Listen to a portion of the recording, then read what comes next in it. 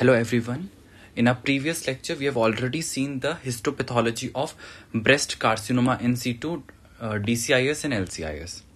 Today we will see the histopathology of invasive breast carcinoma.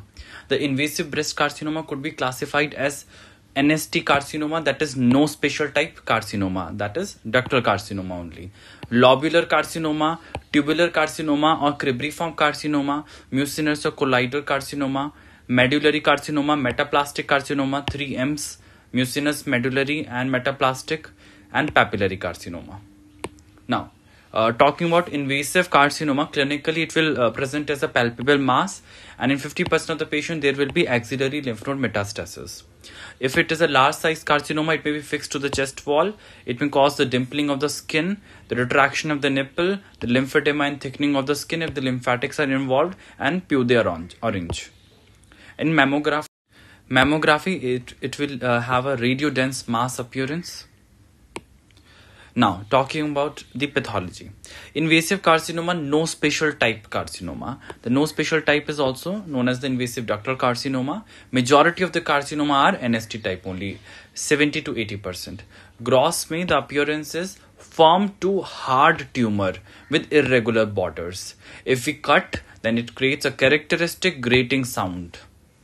And why this grating sound is because of chalky white elastoid stroma and foci of calcification. So because of elastoid stroma and calcification, we get a characteristic grating sound on cutting. On histology, we can have a well-differentiated picture or a poorly differentiated picture. In a well-differentiated picture, we can see tubule formations like this. In a poorly differentiated, we can see nest or solid sheets of cells like this. Okay. In a well-differentiated, there will be small round cells with small round nuclei. Okay, and there will be rare mitotic figures. While poorly differentiated will have a irregular nuclei, high proliferation rate, and also tissue necrosis will be present. So this is a diagram. We have shown you the tumor cells in the tubule formation, the anaplastic tumor cells, the necrosis, central necrosis, and also stromal invasions. Now, talking about the molecular classification, this is very important, and I've divided it, I made it a little bit simpler for you. Luminal A, luminal B, normal breast-like, basal-like, and HER2 positive.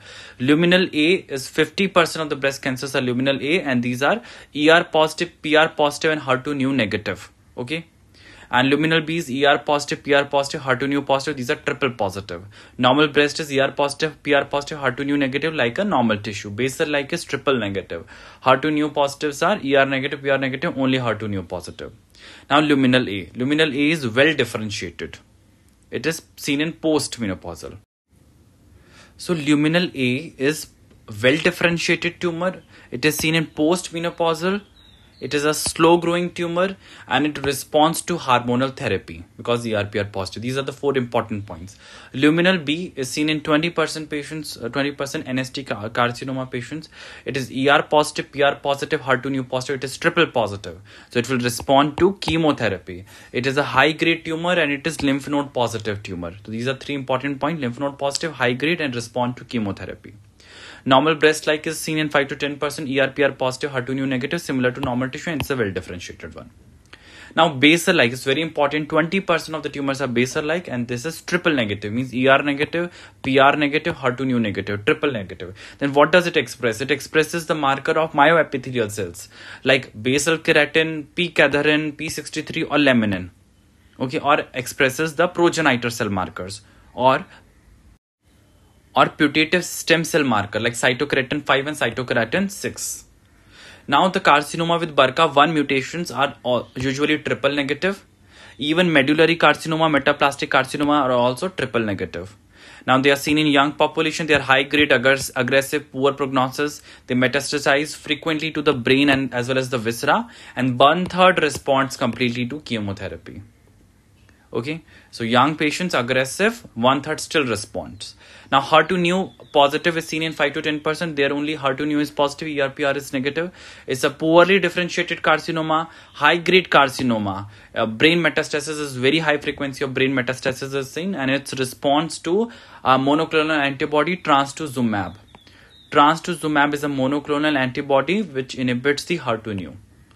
So these are the 5 molecular classifications of NST carcinoma.